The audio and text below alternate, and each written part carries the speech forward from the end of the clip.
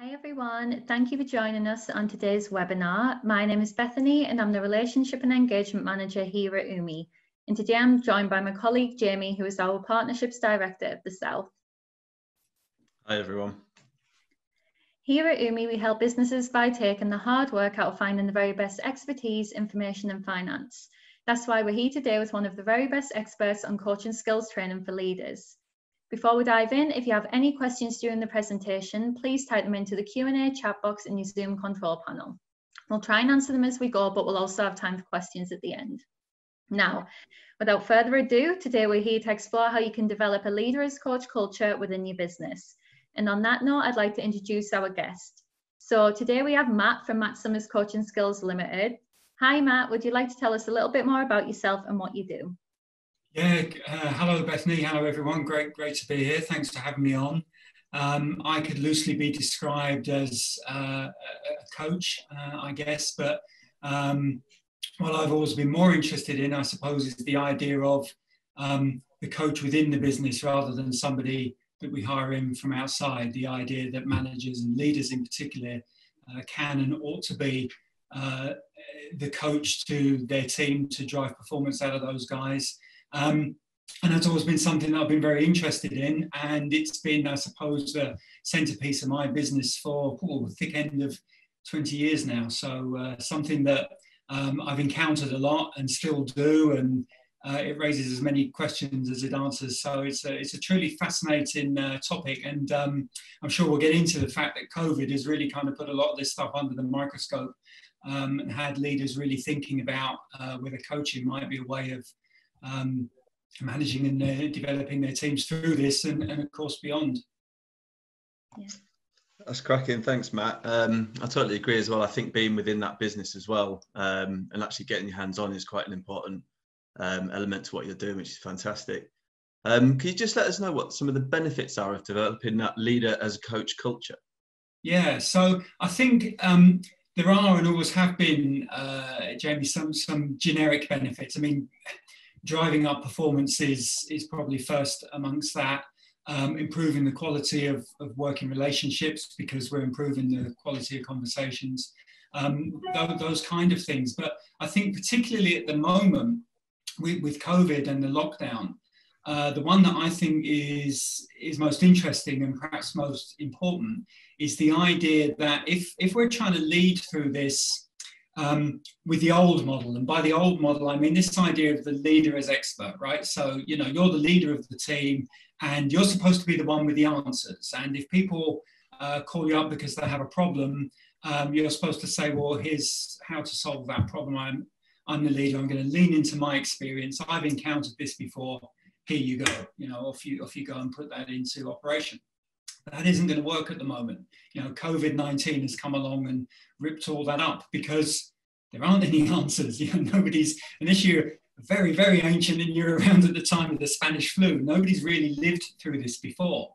So how does the leader go about solving problems? How does the leader go about helping their team find answers where nobody's ever had to really think about these things before? So I'm very amused to see on LinkedIn and other places all sorts of webinars and reports on how to deal with COVID, as if people, or perhaps they've been away on some parallel universe, that I'm not aware of, where they've been through this before and figured it all out. In my view, nobody really has those answers, and we need to be skeptical, I think, about people who claim that they have, because what's needed instead of that, I think, is a coaching approach, because a coaching approach says, well, let's figure this out together. Let's see what your ideas are. I'm the leader, yes, but that doesn't mean necessarily that I'm the only one that can foresee a solution or come up with an idea.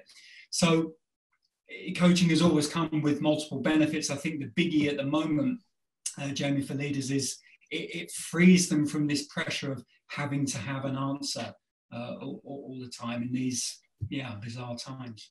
Yeah, and I guess with that coaching model as well, there's that opportunity to understand your own business a little bit more, particularly as the external environment changes so much. Yeah, well, so leaders are often a couple of steps removed from the customer, aren't they? So again, what coaching has us doing, if we adopt that as a leadership communication style, is tapping into people who are closer to the customer.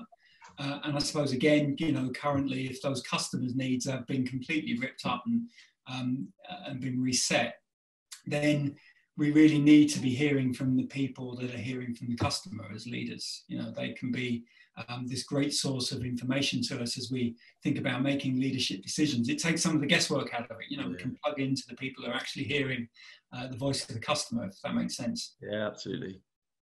Yeah. And so how does the coaching approach compare then to the likes of training? Yeah, so that's always a very interesting question, and it's one, Bethany, that doesn't have, I suppose, a hard and fast or a black and white answer. And one way to think about it, though, that I found useful is to think about which way the wisdom flows. Okay, so if I'm going to train you or teach you or instruct you or direct you, then the supposition there is that I've got some wisdom that you don't have. My job is to get it out of my head and into yours. And all of those things, training, teaching, directing, it flows in that direction. So coaching rather swaps that around and says, the wisdom comes from you. If I'm coaching you, you know, I'm accepting that you are the expert in your own experience and that you can come up with your own solutions. I just need to kind of guide and help your brain find them. So with coaching, the wisdom flows the other way around. You know, it comes from within you, and we make it conscious, I suppose, and make it available to you. So with training and those other things, it comes from the more expert to the less expert, I suppose. With coaching, it's more about kind of liberating what somehow people probably already know at some level, but gets obscured by other things that are going on in their lives. Mm-hmm. And so I guess many people might think that they don't necessarily have the qualities to be a coach. Now, do you feel that any leader could be a coach? And, you know, is there any sort of personal qualities that are required in order to be one? Yeah. So I'm reminded, Jamie, of the line, I think it was in the film Jurassic Park, that says, just because you can doesn't mean that you should. So, yeah, in my experience, I think any leader can be a coach, because at some level there's a fairly simple and straightforward set of tools and techniques that, yeah, you know, if you're in a leadership position, you're probably bright enough to be able to adopt those. But some people take it quicker than others. There are, in my experience, natural born coaches, and some people at the other end of the spectrum for whom it's always going to be a bit of a struggle. You know, they're just not people, they're not kind of built that way, but they can probably do a job of it. In that sense, anybody can, not everybody should, maybe. Yeah, so I was just thinking, in that sense, is there any sort of tools and techniques that can enable a leader, if they don't feel that they've got that coaching quality, to follow? Well, I don't know how sort of controversial I can be on these webinars. They can be up on the internet for all the time. But, you know, perhaps the simplest technique of all in order to adopt a coaching approach is just to shut up. A lot of leaders, I think, labour under the misapprehension that leadership is about noise, you know, that they've got to be demonstrative, that they've got to be saying stuff, they've got to be issuing directions and being quite loud and obvious in that way. Well, again, coaching has us looking at things from a rather different angle that says, if people are to find their own answers, if we're to coach that out of them, then one of the real great tools and techniques that we can adopt is just to be quiet, just to listen to them, just to allow them to speak, just to be comfortable with pauses, to accept that within silence is an opportunity for somebody to think. And if we really let people in a work situation think to a higher degree of quality than would be typical, then that's when they come up with the insights, that's when they come up with the innovations, that's when the light bulb goes off, you know. But they'll not find those things in an environment that's too noisy, because we just can't hear ourselves think, quite literally. So if I wanted to say to any kind of leader that wanted to adopt a coaching approach very quickly, wanted a sort of a quick start guide, you know, without really having to get into the weeds, I'd say be quiet. Just do that. Just close your mouth and let people speak. You know, and I know it sounds a bit harsh, but it's very powerful when we can learn to do it. No, good point. Yeah. And sorry, just winding back to something else you asked as well. I mean, alongside that, in terms of other qualities, I think key amongst them then would be listening. I mean, on my training courses, we get into producing lists of typical coaching qualities, and I cannot remember a time, and I've done this a long, long time, years and years, where the first thing that people have shouted out when I said, tell me what you would look for in an effective coach or in a leader that's going to manage you in a coaching way. They say, just listen. That's what we want from our leaders at work, and to have a voice, to be listened to, you know, for them to pay us high quality attention. So I think listening, being quiet, and empathy, the ability to just sort of understand where somebody else is coming from, even when you might not necessarily have had that experience yourself, those things would be key. Yeah, good point. And as an extension then of qualities, what strategies or frameworks can leaders adopt, you know, in order to be able to coach their employees, especially from a remote space? Yeah, so I mean, I think there's probably two elements to that. In terms of frameworks, I mean, a lot of people tuning into this, if they've thought about coaching before or encountered it before, will probably be familiar with the GROW model. So it's an acronym that stands for goals, reality, options, and will. And this suggests that in taking a coaching conversation through a kind of natural start to finish process, from understanding what the situation is, you would then explore, well, what's the goal? You know, what is it that we're trying to get to? What would a solution look like? What's the reality? In other words, where then do we start from? Options become, what could we do about those things, or better yet, what could you do about those things? And then the will is gauging the willingness, or setting out a way forward, if you prefer, to turn pick one or more of those options and turn that into some action steps. So this takes me back to what I was just saying, is this is a simple technique. You know, it takes no time at all to just learn how to use that and start to adopt a questioning approach.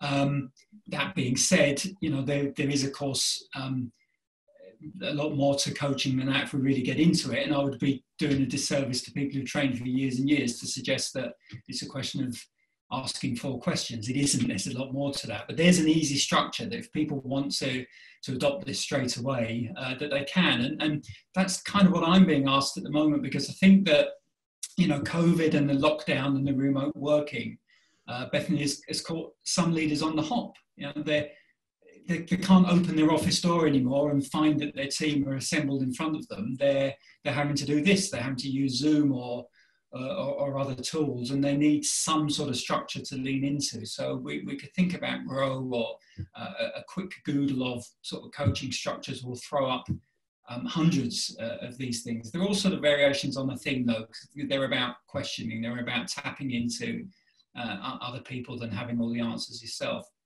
And then particularly because we're doing a lot of this remotely at the moment, again, I think it's important in my experience to recognize that when we're not communicating face-to-face and together physically, we do miss out on some of the cues and clues of body language and other things that we're probably not even conscious of. Good though Zoom and Teams and these other platforms are, they're not the same as being face-to-face with people in the room, you know, and we do have to, I guess, in some ways compensate for that. And that tends to mean a bit more listening, you know, really trying to tune into what we can hear and think about the words that people are using and the tone that they're using alongside that. Mm-hmm. Yeah. Cheers for that, Matt. So in terms of like looking at some of those frameworks that you just mentioned as well, one of the things that I think everyone will appreciate as well with business is that it's very time scarce in many occasions. And, you know, does it not just take a little bit too much time to actually start to understand these frameworks and methodologies? And is it a little bit too difficult to take on? Well, again, I suppose it depends how deep you want to go. I think the answer to this one, I mean, it's going to sound a bit trite again, but You know, a lovely simple analogy is the idea of children with loose shoelaces. You know, and when they're very, very small, we tend to, their laces come undone and we'll bend down and tie it for them because it's quick and easy to do that. You know, it takes a lot longer to spend the time where you could enable them to tie shoelaces for themselves. But at some stage, you're going to do that because you think, I don't want to be doing this job of tying shoelaces all my life. You know, it's time that they learn for themselves. So I suppose with all of these things, it's wrestling, what do I do in the here and now versus can I spend perhaps a little bit time up front? That's an investment. I'm going to get that time back down the line because I'm building my people's capability. I think it does take a little bit longer initially. It takes longer to help people find their own way through a problem, perhaps, than it does to say, I've encountered this before and I'm going to answer it for you. Yeah, it can take longer to do that. But the other thing in answering it for them, and we've already said that presupposes that you've got an answer. It presupposes that you can do the job of translation, of getting that out of their head and into, out of your head and into theirs. And it also presupposes that this problem that you think your guy has got is exactly the same as the one you had some years ago when you were in that job or whatever. Well, you know what? I think the world is moving rather too fast now to assume that something we encountered back in the day is exactly the same now. So, you know, I would argue perhaps it would be better to enable people to find their own way because that's then going to be unique to them. And it's also going to be very current because they're dealing with the circumstances today exactly as they're encountering them today. I agree. And I know you touched on this briefly with, you know, not being able to pick up on all the cues as what you would face to face. So what other common challenges are being experienced by leaders when coaching from a distance? Tiredness, I think. I've been reading quite a lot around Zoom fatigue, present company accepted, of course, you know, but yeah, joking apart, I think this is really quite interesting to me because I've had a chat with a couple of leaders recently, and as we might expect, you know, they want to do coaching style calls, but they're tending to leave those to perhaps the end of the day where things are a bit quieter.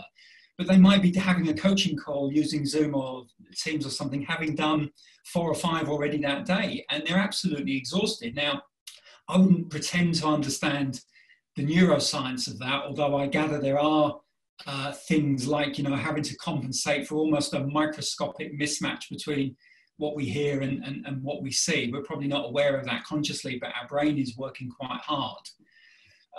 There's something around which I think is quite interesting as well, the fact that when we're talking to people normally face to face, you can't see yourself unless you habitually have a mirror in front of you. So I'm talking to you guys now, but you know, clamoring for my attention there in the corner of my screen is a little picture of me, and I'm wondering, you know, is too much grey hair showing through or whatever. You know, we're not conscious of those things normally. So I think that when we're using video calling as a way of handling these kind of meetings and interactions, they are more tiring than perhaps we expected when we scheduled them all.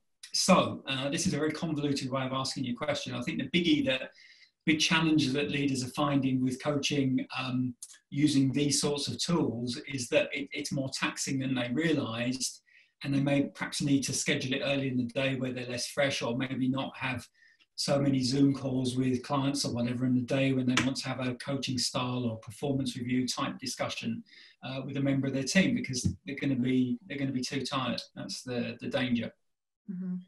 Would you, in your opinion, then, would you say that there's any one particular platform that you think performs the best, or is it just simply, you know, often better to just pick up the phone for some of the reasons that you were just discussing? Well, yeah, I mean, you turned over 2 pages there. I mean, I'm finding Zoom really, really good. It's dead easy. You know, you can pick it up and be good to go in next to no time. Personally, I find some of the others, Teams and Adobe Connect, these kind of platforms, a little bit over-egged, I think, for a simple coaching conversation. So Zoom is really good, but, you know, a good old-fashioned phone call really, really helps. It kind of, I think it breaks this sort of magic spell that somehow Zoom has placed us all under. A good old-fashioned phone call, particularly if it's a short call, like a check-in, Jamie. How's you doing? You know, maybe we don't need the full-blown video-to-video context there. I think it's really, I find that I've kind of fallen into this cadence quite naturally, as I see a lot of clients on a kind of month-by-month basis. So we might have a fairly lengthy Zoom call at one point in the month, and then maybe a catch-up or two just over the phone, because they only need to be for a few minutes. So I think mixing and matching, like you suggest there, could be a really good idea. Yeah, it feels like sometimes with a phone call, it's a nice comfort blanket over you. It's quite nice, actually. Yeah, I mean, why not? You know, just because we can doesn't mean that we should. And I think it sort of breaks things up. And I'm all for as well just breaking out patterns. I mean, coaching in many ways is about getting people to think in more innovative ways. So if we only ever do things in the same old way, you know, people's thinking can get quite easily stuck in a rut. So sometimes it's nice to break a pattern and just handle something in a slightly different way, because that increases the chances that a new idea might emerge or some fresh thinking, particularly if we're more relaxed. I mean, the old adage is you have your best ideas when you're in the shower or the bath. That's because we're more relaxed. And there are a lot of people as well. I found I was on a Zoom call the other day. It was a kind of networking thing, and a lot of people were clearly very, very uncomfortable with being on camera. I mean, it isn't to everybody's taste, you know. So again, I think a guiding coaching principle is do what's best for the other person. You know, check in with them, see how they'd prefer perhaps to handle a particular conversation, rather than assuming that everything has to be done in the same way all the time. Yeah. And so when would coaching perhaps not be the best approach for leaders to use? Well, I'm tempted to say never. It's a magic wand, it's a silver bullet, but it isn't. There are times when perhaps it wouldn't be the best technique, and the two that spring most readily to mind is probably in an emergency. So I know it's a bit of a kind of cliched example, but if we were working in a building and the fire alarm started sounding, this would not be time for a coaching conversation where everyone could sit around and, you know, get a coffee and have a chat and debate what would be the best options for exiting the building. You know, in those sort of extreme circumstances, somebody needs to take the lead and keep everybody safe. So in an emergency is perhaps one exception. The other time would be with a complete novice, somebody who's brand new to the role with no prior experience at all. It would be much more difficult to get them going in the early days with a purely coaching approach, because coaching works best when you're helping people make best use of their experience. So they need to have gotten wet before we can coach them on their swimming. You know, they need to be in the pool splashing around and have some early experience that we can then work with. So going back to your early question around the difference between coaching and training, is we probably would want to do training in the early days to give people some basic tools and techniques to get going with. Then coaching comes into its own when we're helping people make best use of that training. You know, so the two kind of go side by side. The trouble is, I think in most places of work, is we can get stuck into that sort of training habit, as if the only way that we can develop people is to keep giving them stuff, you know, not activating that coaching approach, help them learn from their own experience. And the tendency in the world of work to treat everything as if it's an emergency, you know, as if there's never any time to sit down and take stock and review and reflect and think about things in a more circumspect way. You know, we get into this habit of got to solve it now. And when we fall into that habit, we miss out, in my view, on these opportunities to really think something through and perhaps come up with a solution that's going to solve a problem permanently, rather than just continually papering over the cracks. Yeah. So would you say then that you could use coaching within a performance review? Yeah, I would. I mean, I think that a good coaching conversation is a performance review. I mean, if we go back to the GROW technique, which again is goals, reality, options, and will. I mean, those are 4 stages of a conversation that we'd cover off in a performance review anyway. We'd probably do the first 2 bits the other way around and talk about the reality, or if you like, what has happened, it would be usual, wouldn't it, to start with that part of the conversation at the outset of a performance review, and then we might do the goal setting piece for the next period at the end. But Grow was never designed to be in a linear sequence necessarily. I mean, it works well that way because it helps to spell grow, but you can have any of the 4 parts, you know, and sort of address them in any order that seems natural to the conversation. So coaching lends itself very well to, or the structure of coaching lends itself very well to a performance review. And in terms of the skills and behaviours, asking people questions about their own experience, listening carefully to the answer, observing how they handle themselves when they ask the question. Of course, you know, that's absolutely what we should be doing in a performance review as well, particularly if it's a very healthy type of performance review. And a healthy type of performance review, in my opinion, would be one that concentrates on the person and is less concerned with filling out forms and ticking boxes or the electronic equivalent of doing that. You know, I think that those sorts of performance reviews that just become reduced to a ticky box exercise don't really do anyone any favors. It's really about the quality of the conversation and how can we help people learn from their experience and be very, very clear and focused about what they want to go on to do next. Yeah. Have you had any, sorry, Bethany. Have you had any experience of those who don't particularly want to be coached or have got a problem with it? And, you know, how would you have gone about resolving that? Yeah, I mean, the short answer is yes, I have had those experiences, painfully so. I think a lot of what I most learned about coaching was perhaps to try it out on people that really weren't up for it, you know. I remember a young guy I worked with back in my corporate life, and I tried to coach him. I'd just been on my coach training, you know, so I came back to work armed with all these techniques, and I thought I'm going to start coaching everybody who can't get out of the way now, you know. This guy, I remember, just sort of sat in front of me, impervious to all of my brilliantly formed coaching questions. And it was quite unfortunate because it was almost as if he was thinking, coach me, I bet you can't, you know. And by the time I eventually gave up, it was like, look, I've won, you haven't coached me.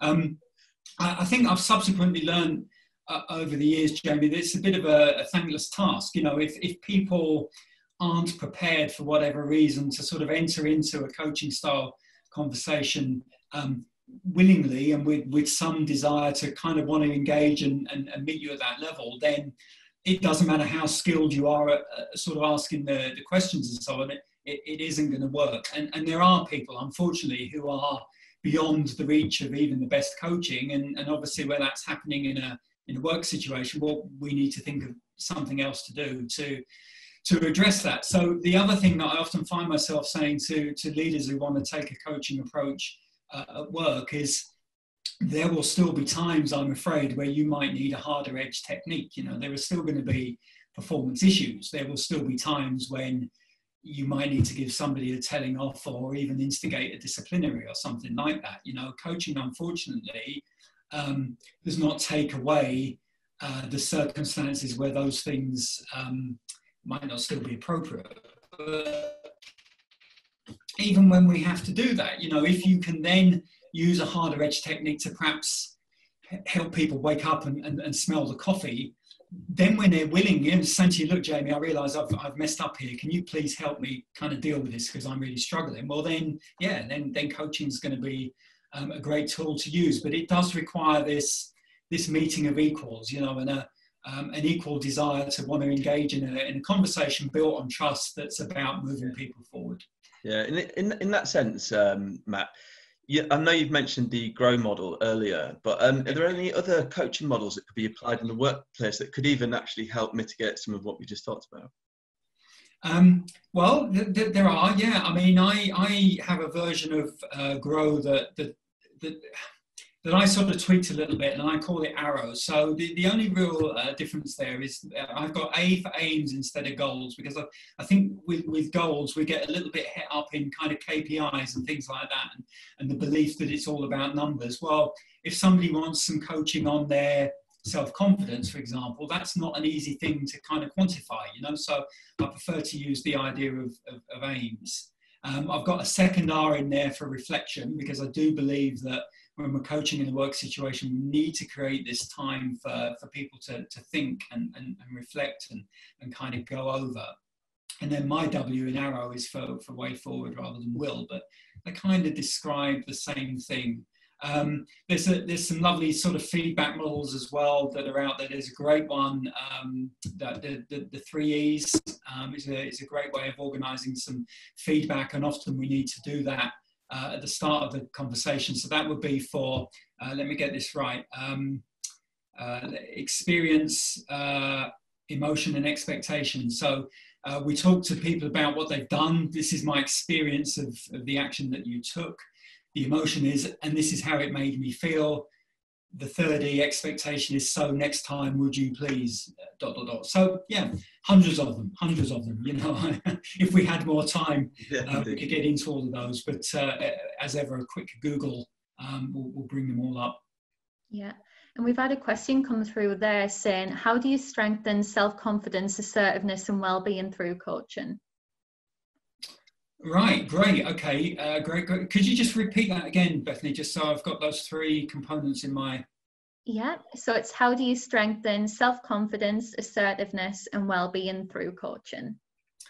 Right, yeah, so those are sort of 3 different things, I suppose, but the common thing that we would do, I think, with the coaching approach, and one of the principles that the GROW technique and asking questions and these other things work on, is the idea of raising awareness.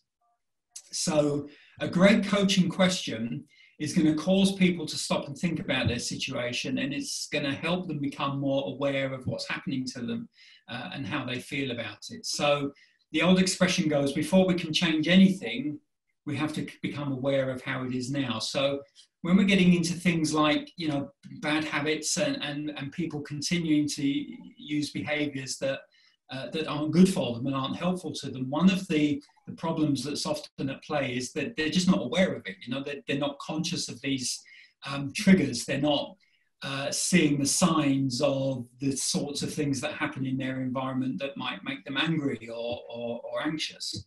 So the first thing that we would do through coaching in order to help people move away from that is help them become aware of how it is now. And the R for reality in the GROW technique is perhaps the stage of questions that we would do that. The other thing then that coaching is very good for helping people address those sorts of things is it can help them take baby steps, you know. So with something like confidence, if you can just get at the kind of the W for way forward or willingness stage, just some agreement to take an action that might have people needing to do something that's slightly outside of their comfort zone, but in a measured, in a controlled, in a gentle, for a better, want of a better word, way, then that's how we build confidence, right? You know, confidence is a product of having a success and knowing we were responsible for that success. So you give people little building blocks of confidence, and a coaching conversation then is going to do those 2 things really elegantly.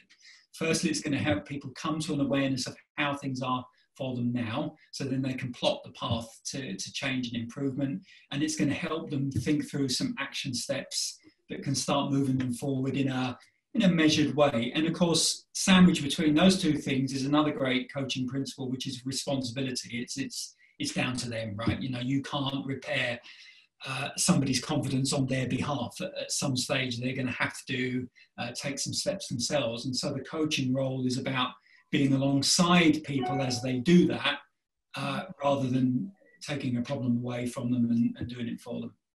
I hope that answers the question. Yeah, that was great. We've actually had another question come through as well. Are there any books you'd recommend managers to read? Well, I've written some.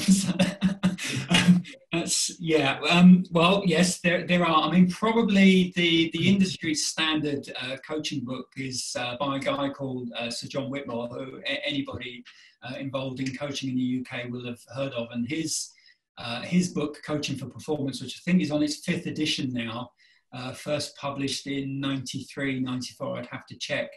It is probably seen as the Bible, I think, in terms of applying coaching techniques. But that was itself inspired by the work of a guy called Tim Galway. And Tim Galway, some people might have heard of. He was behind the inner game techniques, which gave rise to a lot of what we understand by modern coaching, and inspired Sir John to do his work and write his book. So Galway, very, very briefly, he was the coach at a country club. He was the tennis coach at a country club in California. And he discovered an interesting thing one time, which was actually, he was quite tired at the end of one particular session, and was tired of listening to the sound of his own voice, and just stopped giving all these instructions, but noticed that actually then the people that he was teaching began to improve much more naturally. And he thought, well, this is really interesting. I'm supposed to be the coach, but if I just sort of shut up and allow people to hit some balls, they seem to be getting better more quickly. That's kind of odd. What the hell could explain that? And then he kind of got into, I suppose, understanding some of the science, some of the sports psychology that we've got now around how it is that people learn and improve. And he wrote about his findings in a book published in the late 70s called The Inner Game of Tennis. And sometimes when people say to me, so what's the best book on business coaching that you recommend? And I say The Inner Game of Tennis. And what the hell is the book on tennis got to do with coaching? Well, the tennis bit is almost irrelevant. You know, it just so happened that that was the context in which Tim Galway made his discoveries about how it is that adults learn, and how therefore we can coach for their development. So don't be put off by the tennis of the title. This is a book about improving performance and overcoming mental obstacles. Because coaching, just to go off at a side road, is about helping people play those inner games. You know, people, they get in their own way. It's what's going on in their own heads that's often the thing that most holds them back. So 2 books, Coaching for Performance by Sir John Whitmore, and The Inner Game of Tennis by Tim Galway. And if you read either of those, and they're out of arm's reach, or I'd get them down and put them on screen. You know, I've got my copies of those 2 are very, very well thumbed. But there are dozens, and again, all very, very good. We've got another question as well, which is quite an interesting one, and I'll be really interested to hear your response on it. Okay. But can you coach your boss? I wonder who's asked that. Right. Okay. So let's just have the caveat again from earlier on. Just because you can doesn't mean that you should. So be careful with it. It depends on the boss. I mean, yes, you know, the techniques are the techniques, and just on a wider point, Jamie, you know, coaching is agnostic about who is more or less senior. You know, so we could possibly get into some interesting debate around the multiple directions in which coaching can flow. It certainly doesn't have to come from somebody more senior to somebody less so, or from somebody outside to somebody inside, which means that yes, you can coach your boss, but I would probably caution against sort of labeling it that. Because bosses being bosses might sometimes get a little bit cross, I suppose. But you know, you don't have to call it coaching to use the techniques. I mean, we're talking about asking people some provocative questions and listening carefully to the answers, knowing that that's kind of quality of conversation is going to be very useful. So yeah, why not? You know, I just perhaps wouldn't say, please sit down, boss, because I'm going to coach you for the next 45 minutes. That might not be a great career move. But in theory, you know, in terms of the philosophy of coaching, absolutely, yeah. And I know people who've done that. You know, it can be quite a subtle way of changing the nature of that sort of boss-team member relationship. And I'll just build on that really quickly, but is there, you know, if you're delivering this coaching with authenticity, that could be the difference between something that's more contrived, because I think people, if they feel that they're being, you know, talked to from a textbook, it could be more challenging than if it is more authentic and intrinsic. Yeah, agreed. I mean, it can be. So I have a lot of people I work with through the years who've come on a program with me, you know, and they often worry about this. So when I first do some coaching, it's going to seem a bit stilted. And I've got this list of example questions that you gave me on a handout, but I don't really want to have that with me. But, you know, equally, everybody's got to learn, I suppose. And in the same way as when we first learn to drive, we've got to think long and hard about gear stick and it's going to crunch and be a bit bumpy, and our passengers might get a bit irritated by that. But so it has to be, you know. But I think as long as our aims are sincere, then we can kind of get past that. And the way to check for it, in my experience, is to just, from time to time, just check in with our own motives. You know, if I go back to the guy I was telling you about who seemed to be impervious to my coaching, well, maybe it's because he realised it was being driven by my ego a little bit. You know, I'd come back from my own training and I was going to coach this guy whether he wanted to be coached or not. That was my stuff, not his. Perhaps if I'd been more alive to what you're suggesting and had been a little bit more sincere, and my intention had been to help, then it might have been very different. So that's the check mechanism. What is my intention here? Why am I going to sit down with you, Jamie or Bethany, and try to do this? And if the answer to that question in your own head is anything other than to help them, then you need to be cautious, you know, and you perhaps need to think about your own motives.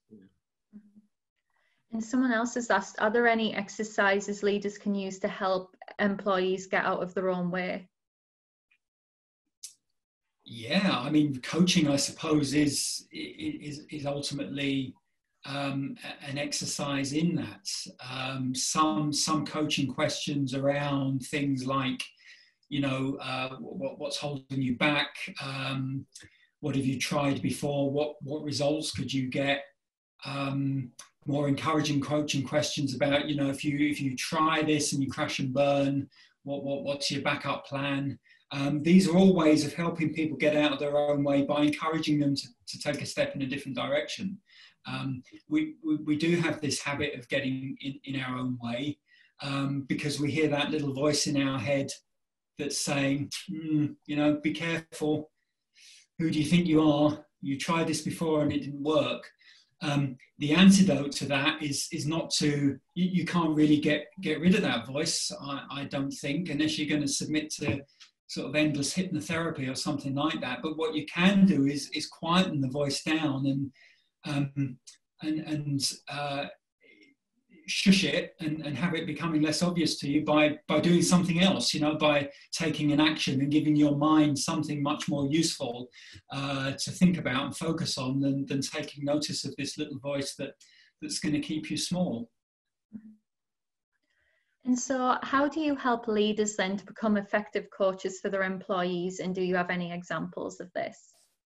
Yeah, so until quite recently, I was kind of running workshops on this. You know, I'd done that for a long time. And funnily enough, just before COVID, although COVID has only accelerated my process, I've started doing fewer workshops and more coach training on a one-to-one basis, because what I was finding is that some leaders, particularly I suppose if they were fairly senior in their organisation, were quite reluctant to come on a programme because it felt as if they were having to address a weakness in public. Now, there are all sorts of reasons why you would say, well, look, don't worry about that, and it's actually really healthy for the culture of your organisation for you, Mr. or Mrs. Senior Leader, to go through the same development as other people are doing. But, you know, there are reasons why they wouldn't want to do that. So it's quite interesting to me that my work has evolved and is evolving into doing much more coach development on a one-to-one basis that can then be very, very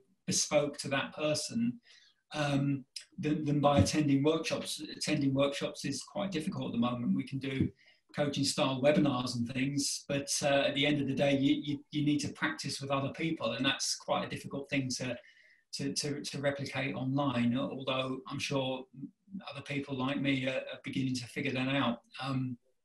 But what I am finding, Bethany, which I suppose is quite interesting in terms of the conversation today, is, you know, the requests for that sort of help have not disappeared through COVID. I think a lot of leaders are recognising quite quickly that, you know, as we come through this, because I think hopefully the emergency stage of this is behind us. I certainly hope so, that there's now this kind of recovery and ultimately a movement back towards sort of prosperity and growth again. It's going to require a different sort of leadership, and it's if the leader as expert idea that we spoke about at the start of this call is gone, then it's surely the leader as coach that's going to spring up in its place. Yeah. Well, thank you, Matt, for joining us today. It's been really valuable. Is there anything else you'd like to add before we go? No, not really. I guess you've gone through all of the questions. I'd be happy to circulate some contact details at the end. I guess you have those anyway. You can put those around the attendees. I'm very active on LinkedIn and other places. If anyone wants to kind of continue the conversation with me outside of this and talk about their specific situation, then I'm happy to help if I possibly can. Great.